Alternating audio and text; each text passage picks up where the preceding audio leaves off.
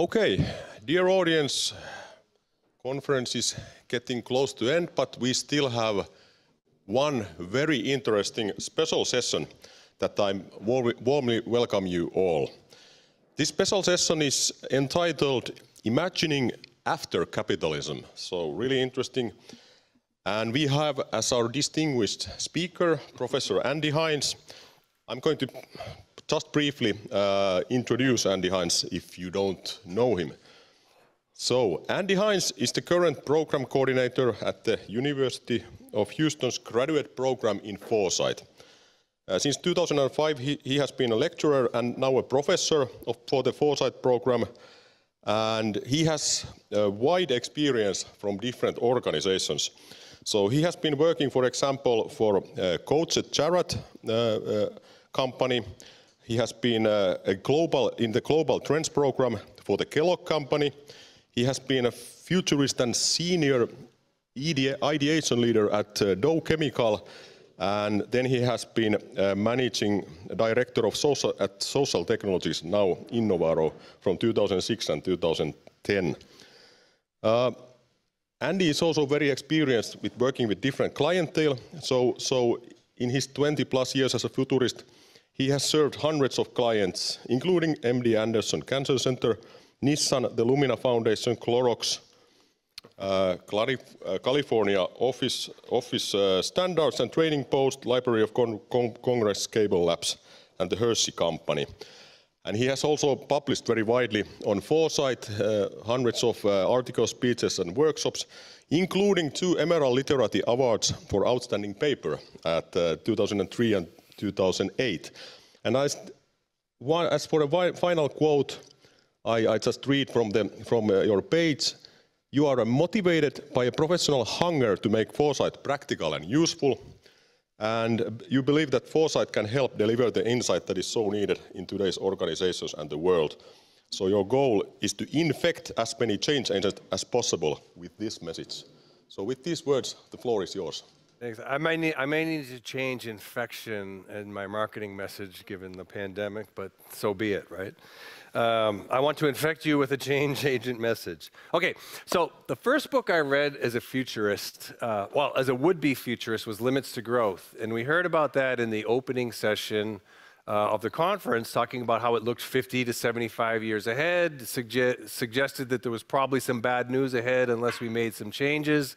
And here we are 50 years later, and we've done very little. So not effective.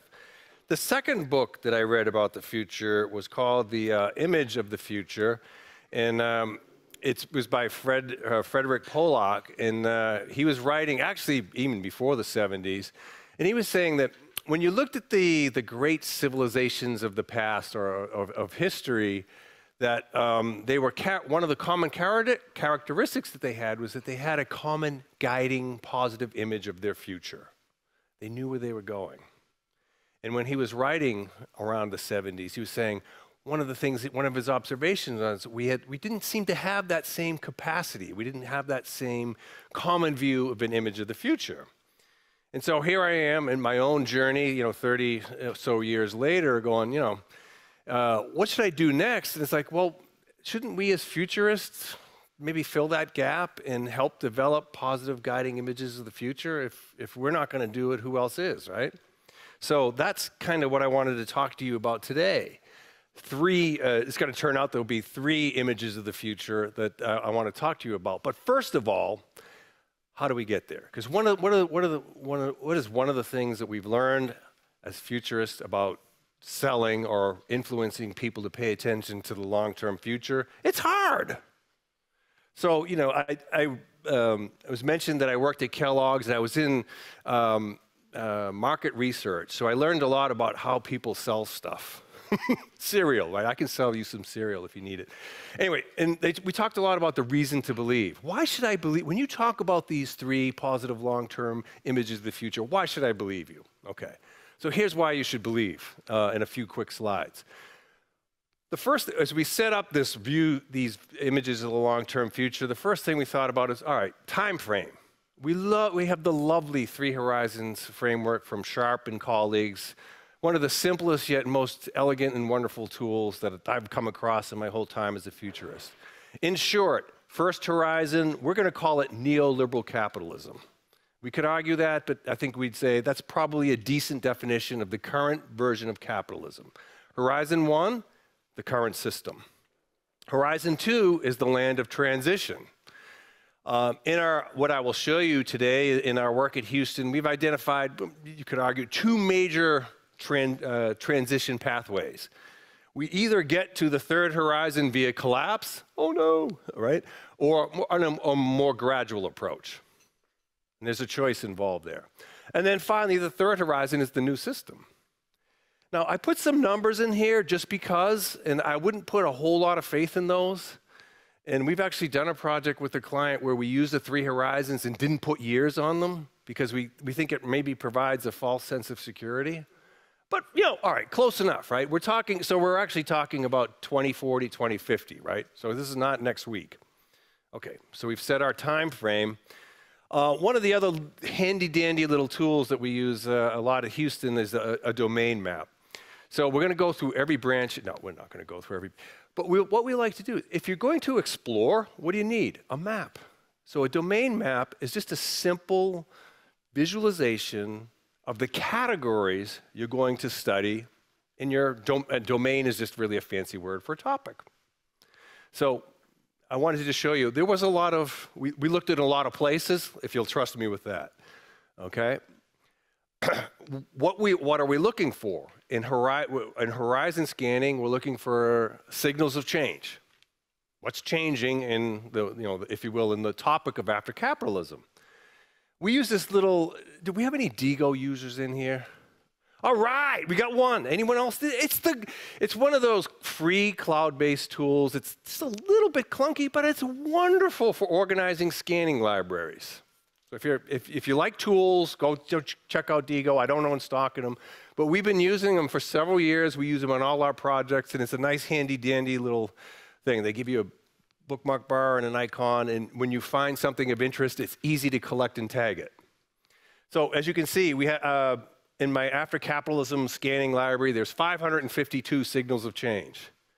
Again, we're not making this stuff up. When we get to these far out images, they're not just, they're based on something. And one something is 552 scan hits. And there could have been more, but you know, okay. And what Digo, that's the little tag thing that gives you the idea. But like the Digo software enables you to quickly see what's the main signal of change. Okay, in this case, it was China and the circular economy. All right, so we got plenty of those. The second major source or reason to believe in the research that I did for the after capitalism was books. I mean, it's kind of funny. It almost sounds quaint. Well, I've read a lot of books. I almost seem like a professor. Anyway, I would say that it probably read double that. So if we had 52 that made the cut, and then probably another 100 that we looked at and decided, you know, it doesn't really fit. In terms of the fit, what are we looking for in these books? Like, did it talk about that Horizon 3 new system of what the world would look like after capitalism? And as you can see, we were able to find 28 that we felt like did a pretty good job of talking about Horizon 3. Then there was another whole set of books that we ended up putting in Horizon 2 that kind of talked a little bit about Horizon 3, but not quite enough, right? So they gave us some useful insight. So we call those the Horizon 2 transition concepts. And I will tell you, by far, the most overwhelming book publishing about the topic of capitalism itself is how do we reform it? There are bajillion, that's a new word, a new term, bajillion books of how do we reform or how do we fix capitalism. I pretty much ignored those. I looked at a few of them just to see, and you'll see why in just a second. But there are lots and lots, there are more books about how to fix capitalism than there are about how to replace it. And I gotta say, even some of these ones that I ended up including in the replacement category were, you know, a little dicey. So there's not that much written about what's after capitalism, surprisingly. So for each of those books that did make the cut, right? So it's still a pretty substantial body of work. For each of those, I developed a template, and I used the work of Polak, Pollock's Image of the Future. He had some categories for how you think about images. And then my colleague at Houston, Wendy Schultz, actually taught a whole elective on the image of the future for us a couple years ago. And so she's done some amazing thinking about how do you analyze images. So I borrowed from Pollock and Wendy and put it together into this little handy-dandy template for analyzing images of the future. And it was nice to have like a comparative thing where you could look at all the different images in an easy-to-follow format and see, where they agreed or didn't agree. So that, the little for all the geeks in here who like tools and templates, there you go. The way that at Houston, however we do our research, we usually kind of like the last step is to put together what we call the key drivers of change, and I've seen that in several presentations here, so I think you all know the terminology. And it's basically saying, what in this domain, in this case after capitalism, what's making it happen? What are the things that we absolutely have to account for? And I think the second part of the drivers is we think of them as like the building blocks or the ingredients for building the scenarios or the images, right? So we can use them not only to understand the research, but to build the stories, right? So they're the foundational elements of the stories. And so I'm going to go through these unfairly fast, but I think that's the only way to get through everything. But just to give you a flavor of it, right? So we said, what's one of the key drivers of after capitalism? Our values are changing. And in short, if you'll allow this, capitalism is really the modern values, which are kind of, you can sum up as interested in growth, achievement, competition, victories, winners, and losers. It's the perfect value set for capitalism. The alignment is just wonderful. However, we're moving into a world of postmodern values. And I don't know, are any of you familiar with the World Values Survey? If you're not, write that down. It's World Values Survey. And even though it's based in the US, it's in over 100 countries. And they've been surveying changing values since the 1970s, every 5 years. So we have this longitudinal database of values change. What that says is we are moving toward these values called postmodern, which are not in sync with capitalism at all. And if you want to guess, the most so postmodern values are about meaning, purpose, community, sustainability, ecology, participation, co-creation. Where does that what region of the world does that sound like? I don't know. I'm kind of confused, but yeah, Scandinavia. When the surveys come out, the most postmodern region of the world is Scandinavia. I'm not going to say who's number one because I don't want to start any fights, but you guys are really close. As the most, all right, the most postmodern. All right. The big point being there's a shift in values, and the values and the economic system are not lining up. Let's leave it at that. We have to acknowledge that the growth of technology is an enormous factor in any future, like it or not.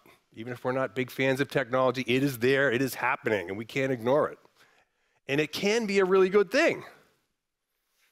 Now, I would say the two works that really, I think, certainly in the US and perhaps globally, that have really pulled this together is, Kurzweil's singularity idea, right? That's the one. That's such a big idea that he started his own university on it. And it immediately became bigger than our program. I'm like, what the, Here we are trying to teach discipline study of the future, and all we had to do was talk about technology, and we could double our enrollment tomorrow. So anyway, so be it. That's what's happened. It's a big popular concept, right? And then Diamandis' abundance thing. So those are kind of this, and they're laying out this argument, which we're going to see in an image, right, that technology is going to save us. How about that? Technology is going to save us. What else is driving the future of after capitalism? Well, maybe, I don't know if it's number one. I put it as number three, but we could argue about the order of these, right? Inequality. Has anyone undertaken the Piketty adventure in Red Capital? I want to give out a door prize. Mark, who gets the door prize? It's one of those big fat tomes, and it's like you read 1,000 pages to say inequality is inevitable. Say I read every page. Ah, all right. Well, give me that prize back, right? It's a slog, but it's pretty, I mean, it's one of those, it's worth, if you really care about this, it's worth really understanding why, like, all he's basically saying is the inequality is a structural feature of capitalism. And that's why I'm going to go back and say all these reform efforts, they could improve the situation, but it can't be fixed. All right, if you want to fight with me later, but I'm saying it's structurally you can't fix it. Okay, that's why it's over. Now, it may take a long time to be over, but it's over. It can't be fixed. Fourth big one, we've heard a lot about automation and labor.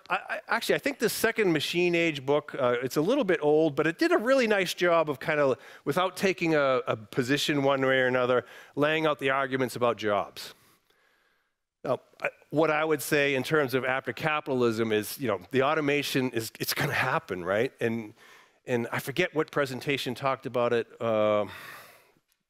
either yesterday or the day before, but saying it's the intention that we bring to the automation that matters, right? We can be strategic about it. We need to think about it, but we're not going to really stop it. We have to be smart about it. Anyway, so that's number 4. And it basically says, nobody's safe forever, but some jobs are safer than others, but we're moving in that direction. I remember I scared the hell out of I never thought my kids paid attention to what I said. And my kids are like, they're picking a major going, is my job going to be automated? My major going to be automated, Dad? I'm like, no, it's okay, you're all right. Brain science will probably be last, right? Anyway, the 5th driver, stagnation, basically says capitalism, one of the other structural features, it needs growth. It has to grow. All right, to be a little cynical, it's kind of like a giant Ponzi scheme, right? It needs growth, growth, growth, growth, growth, growth. And what you find in the research is there's all kinds of schemes that we have used to keep growth going. And without getting into all the details, we're running out of schemes. There's almost nowhere left to go. We're getting increasingly bizarre ways to say that we're growing, but we're already really, I think one would argue, we're already in stagnation. A little controversial, but not really. If you dig in, it's like, nah. Okay. Number 6, so these are the 7 drivers of our domain that we're going to project into the future.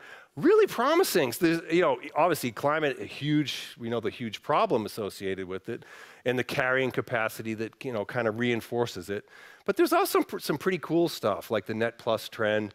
I don't know, has anyone seen one of these? It's an Italian architect, Stefano Boeri, where he's designed a dozen of these around the world where they build nature right into the structure. Like, ooh, now see, there's some good stuff happening here. Okay, so that's net plus, right? Not only do we not do bad, not only are we not neutral, we're actually doing good things. Okay.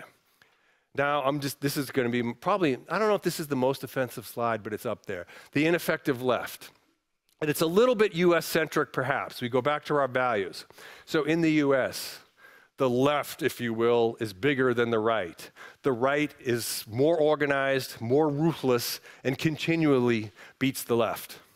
And here's what, if you allow this, the left is kind of going, that's not fair, you cheated. And the right goes, damn right we did, and we're going to keep on cheating. But that's not right, you can't do that. Well, we're going to keep doing it. And it's like we go into this, all right, so we say it's really a giant stalemate. So in the US, we have the reds and the blues, if you'll allow this. And what's kind of interesting is and remember I mentioned that the modern values, perfect fit with capitalism. In the US at least, they split right down the middle. The old line industrialists are like the true, kind of a little bit leaning back towards the traditional values. And then like the new tech companies, the Apples and the Googles and so on, are leaning blue. So even that split, we are so split. We're so split. Okay, and that's probably and all we've said is the left, historically, the left has been very visionary, but they've just blown it. Okay, the key assumption. Now, I would want to call it a conclusion, but that's not what you're supposed to do as futurist early on in the research, so we'll call it an assumption. But after doing all the research, what we say here is it's disintegrating. But that's what Horizon 1 does, right? And systems over time degrade. It's a system that is degrading over time. And here's just some of the reasons why, but my conclusion at the end of this is, like I said, we can't save it. So stop with the reform capitalism. Let's just leapfrog that and move on.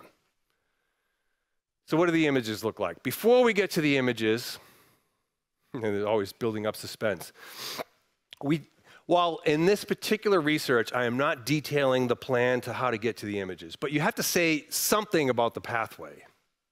So let's go back to our 3 horizons. You see them mapped out here.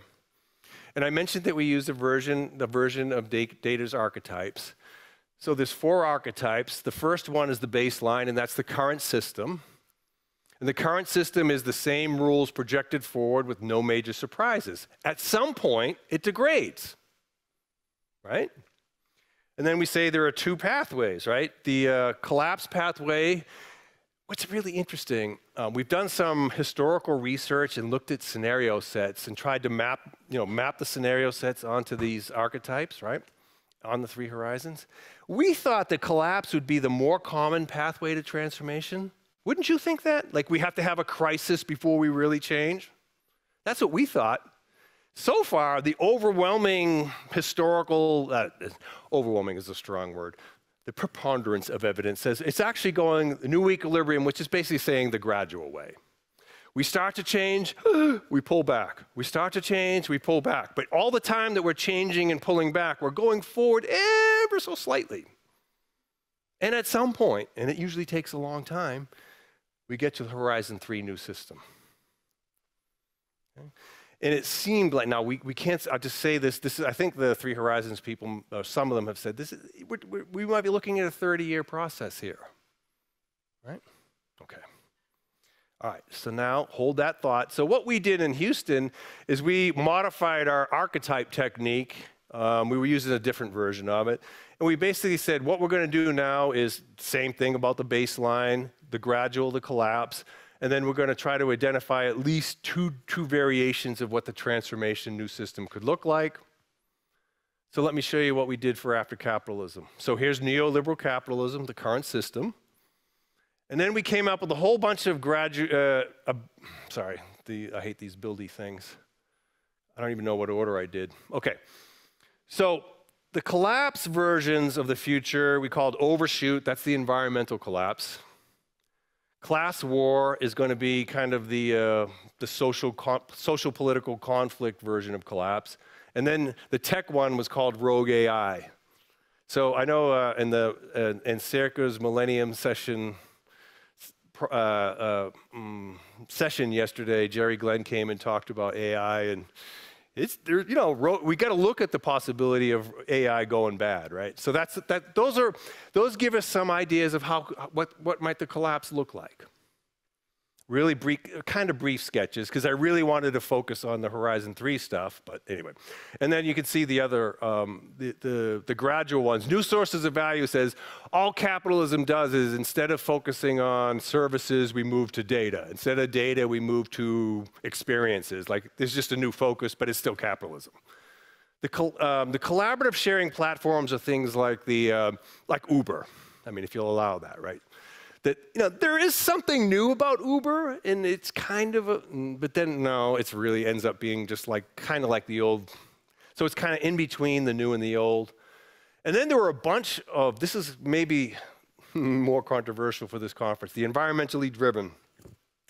What I found was a lot of the ideas that talked about sustainability as a vision for the long-term future, it seemed like a lot of them were really about how do we use sustainability to help capitalism function better, or function within the capitalist framework. They weren't really changing. And one might argue it's kind of a smart approach. It says, look, this is the system we have. How do we modify our sustainability aims to function within this capitalist framework? Can't argue with it, but it wasn't new stuff, right? It was still kind of using the old language. Okay. So those were the gradual versions, and then, as you can see, the 3, but we're going to talk about those in just a second, right? So we have the 3 images. After doing all this work, we came up with 3. So circular commons. So as you're probably guessing, the circular commons has the most appeal to the environmentally driven folks. They're going to go, ooh, we like that one. The non-workers paradise is really centered around the post-work future. and it's very socially and politically driven. And we say that will appeal to those folks, right? Primary appeal there. And then, of course, the tech-led abundance appealing to the tech people. Now, I think, I'm going to just give you a hint. I think at the end, you're going to go, wait a second, don't we need all of these? Maybe.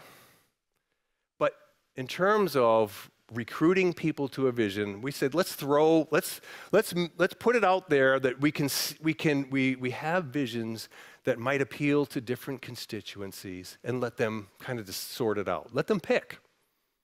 So I don't know, maybe none of these will work, right? But that was the initial idea.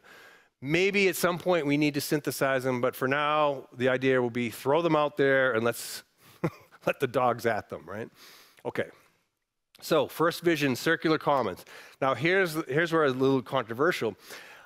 I initially called it sustainable commons. And I'm like, the more I look at it, it almost hurts me to say it, but I feel like the word sustainable has just been sort of hijacked. And it's too tied into the current capitalist framework that it's kind of gotten watered down and muddy, and it's no longer that wonderful galvanizing concept that it was for, 40 or 50 years. So and then I thought, well, if I think about what have been the most exciting developments in my own futures work of the last decade, it's been the circular economy stuff. I'm looking at that, and to me, that's ooh, this is good.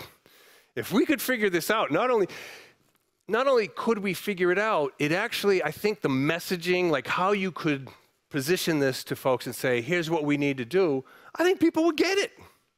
I'm not going to say it's easy to do, but I think this idea that we should use less stuff, we should reuse stuff, and as a last resort, recycle. I think people could get that. I think it can work. And it's compelling, and it's new, and it's different. So, maybe it's mean to sustainability, but whatever, right? And you can see, because I changed my mind at some point, I actually had the old image of sustainable in there, but it's now circular, right? Okay. And so on the little chart on the right, there's 13 concepts that were around the sustainability. So of the three, it was the most popular. There was the most written about, the most interest, I think this has the biggest constituency. And obviously, right here in this planetary health and well-being, I think we'd all probably agree with that, right? Okay, you can see the purpose here, right? It's about stewardship, right? And then in terms of the individual pieces, I don't really have time to go through them all, so I'll just mention a couple that I think are, near and dear. Probably the hardest one, the commons approach to resource management. Oh, goodness. We heard a session, my colleague Mina talked about ownership in the future. Can you imagine saying, oh, we're going to manage resources collectively now. We're not going to do them privately anymore. Oh, my. Right, that is going to be difficult. But there are examples of commons-based approaches out there. They're just on really, really small scales. And it's what we used to do pre-capitalism, or even pre-agriculture, right? So historically, we have managed resources in common, but in people's heads, the idea of private property and capitalism. Now, the joke is it's easier to imagine the end of the world than the end of capitalism. Right? It's so ingrained that, okay. So I think that's a tough one, but there are some examples in there, and that's part of what's in the details of the image. How would you make this work? Degrowth. Ooh, there's another one. So started out saying, well, maybe we could have sustainable growth. And they're like, well, maybe steady state. That might appeal to people. And then at the other end is degrowth. And by the end of the research, I'm like, I think, now this is opinion, I think it's degrowth time. We can't muck around anymore. It's too late. It's too late for steady state. I don't know if sounds like a little jingle, right? Because you would think, well, that will be more appealing, right? Well, steady state, right? It's hard to see how it works, right? I think anyway, that would be a point of, I think, interesting conversation, but I came out in the nature of, all right, and then maybe reintegrating with nature. Well, I don't know if there's been a stronger theme in these 2.5 days than that. Maybe the only other thing I'll mention is the gift economy. There's all kinds of different ideas for this. And it's basically saying, you do what you do without expectation of reward, and trust that when it's your turn, people will come back for you. So remember I said in the beginning, value shifts?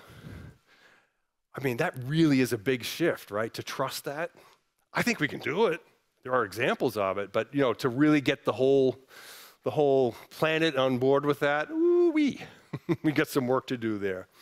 But there are some really nice concepts for how that could work. All right, that's circular commons.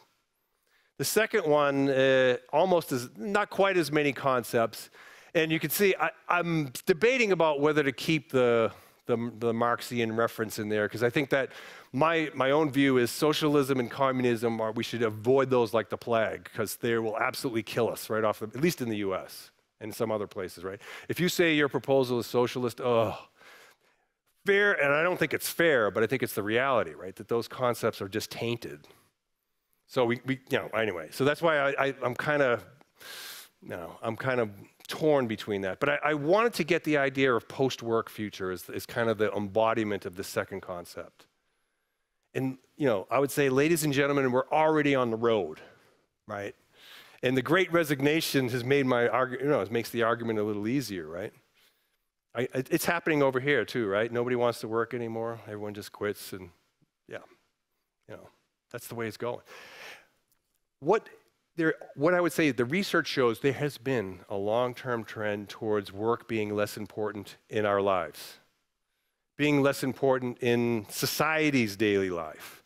But it's been slow and subtle.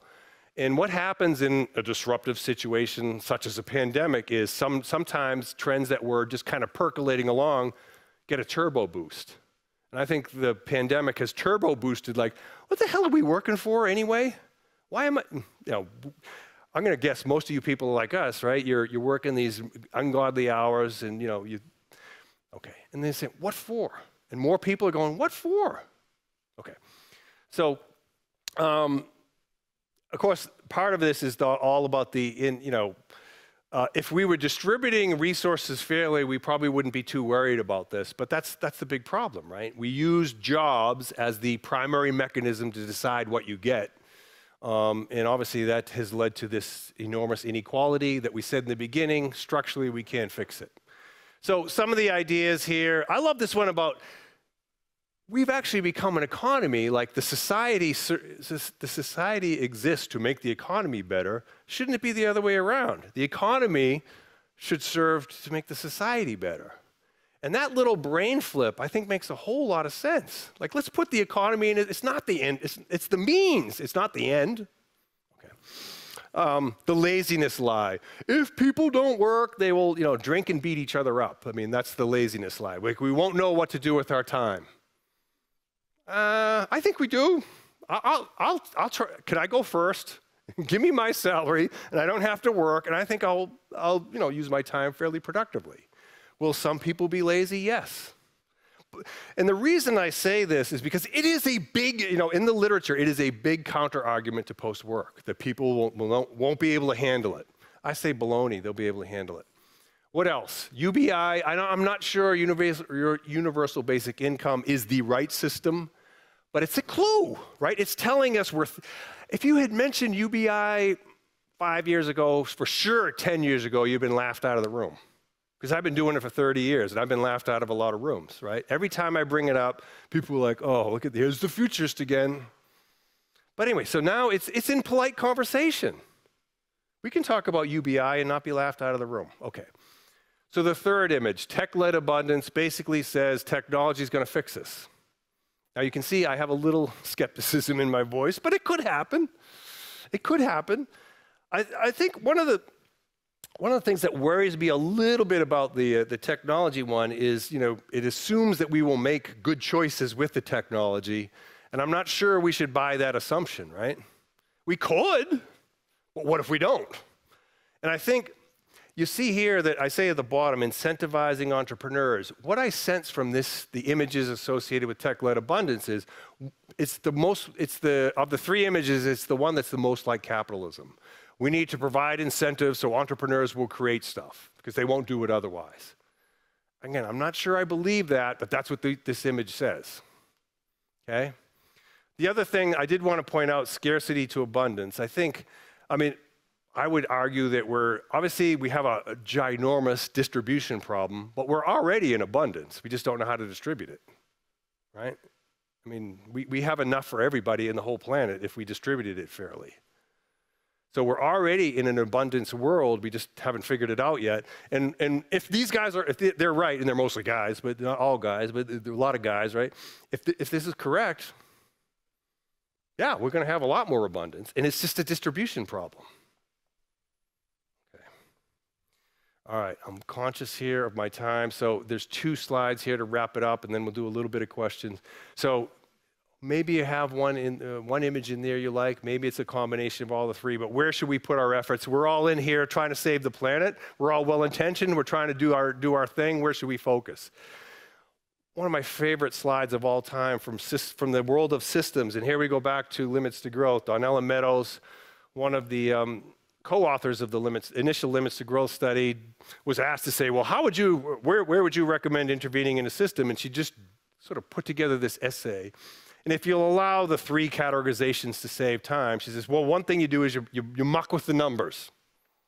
Change growth rates, change tax rates, change incentives. She was easy to do. We spend most of our time there, but it doesn't really move the needle. It feels good, but it doesn't really do much. Now, if you start to change the rules of the system and the structure of the system, ooh, no, things are starting to happen. But that's hard to do, right? So, but more effective, harder to do. So then, all right, as you say, you get down to the bottom. What's the most effective way to change the system is you change the mindset of the people who are involved in the system. You do that, the rest is child's play. Once you get the mindset changed, the rest is easy. But of course, it's the hardest thing to do. Right? We've all talked, I've heard culture change, paradigm change all throughout this conference. We all agree it's really hard to do. Doesn't mean we shouldn't do it. But we recognize that it's hard to do. Okay. And really, you'd want to be doing all 3 things, right? Working on paradigm change, trying to change the rules, and then, playing with the numbers. I should be nicer to the metrics, but I'm not. Okay. And then so this is the last. So if we do believe, if you'll believe the assumption that the mindset shift is the most important, it's the most effective way to change a system, what are some of the, where should we aim that, so to speak, right? So the values. Now, if you'll allow the really quick generalization here, what the World Values Survey and some researchers and analysts, including myself, say is that historically the values sets that we've embraced as people have basically said there's one right way to do things. And if only everybody else embraced my values, the world would be great. Right? Traditional values say we should all have traditional. Modern says we should all have modern. Now, just to be fair, postmoderns are just as guilty and sometimes even guiltier. We call it the mean green meme, out in California where everybody's not everybody. Now, I'm overgeneralizing, so just turn off the tape here. It's terrible stuff, right? But there is this tendency, like this superiority that you should do it. I know better than you, and it doesn't help. It doesn't help, right? And remember I said divide. Okay, we got divides. Anyway, there is a 4th type, the data shows, really faint, 3 to 5% of the global population, called integral. And the integral system is the first one that the holders of integral values say there isn't a right way. It depends on the situation. That's what we need, folks, right? We don't need the right way. We need a way that embraces all the different ways. Now, this is tiny. It's 3%, but it grows. It grows so slow. So, that's why we got 20 years. Maybe in 20 years, it's big enough. Okay. So the shift from economy to, you've seen some of these other masters of nature to partner with nature. Oh, boy, that's been a big theme in this conference. Growth to degrowth, full employment to unemployment, private. So a lot of the themes that we've been talking about, they're really mindset shifts. Now, there are tangible things to do once the mindset is shifted, like how do we develop a common system? We might believe it's a good idea. Okay.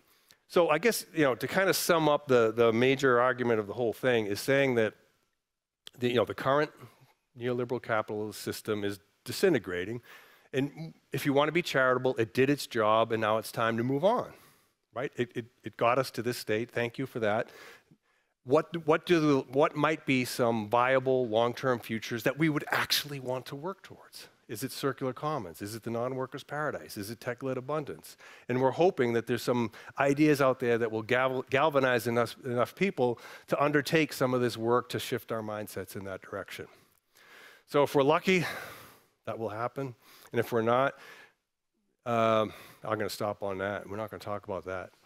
All right, so we got a little bit of time for questions, so let's fire away. Oh, thank you.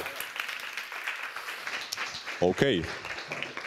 Thank you, Andy. It was really great stuff, I must say, and really good way to sort of close this conference, also living with big thoughts and this kind of big design. Please, if you have any questions, I bet you have a couple of, so let's take Markku first and then Nick. Yeah, there the catch.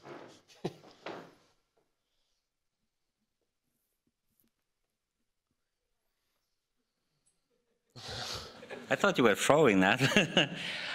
All right, thanks very much, Andy. The real challenge that I always find in thinking about what comes after the current one is that how do we imagine that to really work? What is the way? This is now the way the current system works, you know? We go and study, we have a work, and after that we retire, we get our pensions, we somehow try to a little bit to take care of the others who are kind of left somewhere in the marginals. But I would like to see, and I don't know how far you go with this, I hope you go far enough to really imagine how does that life after the current society looks like? What is the life after capitalism? What is our human perspective on how do we actually run our individual and collective lives then?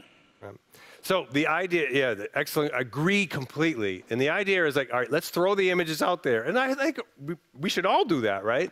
And see what sticks. And when we find something that sticks, then, you know, well, all right, let me back up. We need to put enough of the pathway in the images that you can say, okay, I can kind of see that. And that's what I'm trying to do in the book. Like, okay, I don't have all the details, but I follow what you're saying, and I could at least imagine it.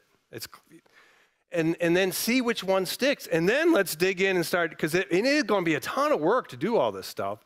But I just don't see the point of doing detailed plans for images that maybe nobody even cares about. So it's just basically a sequence question. What comes first? The image comes first, the plan second, I think. Yeah, thank you. And Nick then. Yeah, I'm next. Thank you for your talk. It's very interesting.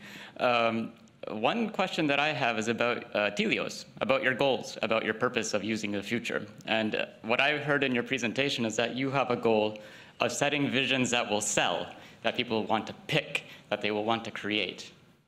And I'm wondering, I guess from my perspective, as a capabilities-oriented futurist, as a person who's promoting futures literacy, is what value is in that.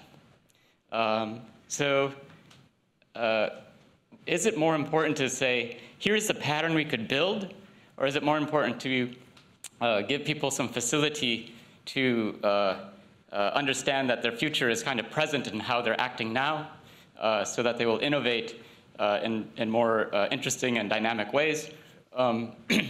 So that's my question. I don't know if it made sense, but hopefully. Yes, it does. All right, so here's my simple answer to that. So I know the anticipation argument, and I would say there's different pathways to the future. The anticipation, that pathway is a good, valid, useful one, and I say go. This is not the anticipation pathway, it's a different one, and who knows who's right? And I don't know that my pathway is any better than that pathway. So to me, the more options we have for thinking about where we want to go, the better. I have to follow up. So you are anticipating when you made the visions. You're using the future when you make the visions. And so your work will be stronger if you're more reflexive about that and you bring that forward. Like, I am making these visions because I want people to use them to rethink about how we're doing this, or however you want to define it, but you're using the future when you do foresight. That's the thing. I understand. Yeah. All right. That's good. Message delivered. I understand the argument, and you can either buy it or not. I don't buy it, but that's okay. Thank you, Andy. That was absolutely fascinating. I wonder whether, in terms of young people, the average age here is a little older. But, you know, when I look at young people, I see the way they've reacted to climate change. I see what they're doing now in terms of gun control and going on strike at schools. And, you know, people want change. Young people want change. And they're doing a lot of the things that you just described. And I wonder whether it's a bit like a 60s revolution, you know, where our parents didn't understand us when we were children. You know, I can remember screaming in front of the television when I was 7. You know, my parents, the Beatles were there, and they just didn't understand that behaviour. And I wonder whether what we're seeing now is with young people that, and we do have some hope because they, well, I guess not everyone, but a lot of kids are really demonstrating in the streets to say that they want change. You know, it may turn out that we don't need images, right? I mean, this is obviously this is the whole argument here was the image-driven argument. But you know, maybe that catalytic action that's happening, maybe that leads somewhere, and maybe it doesn't need a destination, so to speak, from the beginning. But if it does, you know, that's what this idea is. If an image is useful, here's what that might look like. But we may not need it. But I think so. But who knows? Okay. Yep, Sanna, next. Thanks, Andy. Great, really interesting stuff. What I was curious about was that you mentioned that there was, in the material you went through, that there was a lot of this circular economy stuff, and you included that in the circular commons idea. But often what I have felt, at least in the stuff what I have, you know, I have not researched that, but just what I have been reading, it has seemed that often the circular economy has actually been used as just like a small transformation of the current capitalist system, rather than actually changing anything fundamentally. So how did you see this in a different way, or how did you see that? Yeah, I mean, I guess that's true of anything, right? I was accusing sustainability of the very same thing, and not accusing sustainability. That's just what happens, right? So if you think, one of the things we've learned when we've looked at the historical scenario sets and said, how have they evolved into the future? One of the things we find is that whatever the current system is, it's really smart and clever at saving itself. New ideas come out, it's like they look at them, you know, just think of it, and they figure out a way to kind of bring it back into the current frame. So it's almost like to really have a new, novel, creative, innovative idea, it's really hard to get out of the current system straitjacket, right? So almost anything that, you know, you know what I mean? They'll try to bring it back into the fold, so to speak. So yeah, I mean, even circular is going to probably have its struggles, but I still think it has a compelling possibilities. But yeah, I could totally see that, totally see it.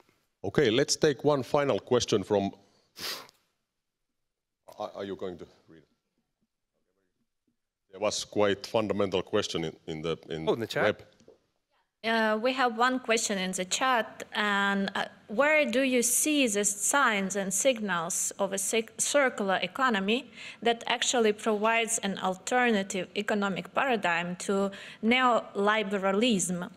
Currently, circular economy is understood by policy and promoted by MacArthur Foundation as merely closing the loop in production-consumption systems, not as a different economic paradigm. The mainstream images of circular economy seems like a patch, then a radical change, a patch to continue the growth discourse.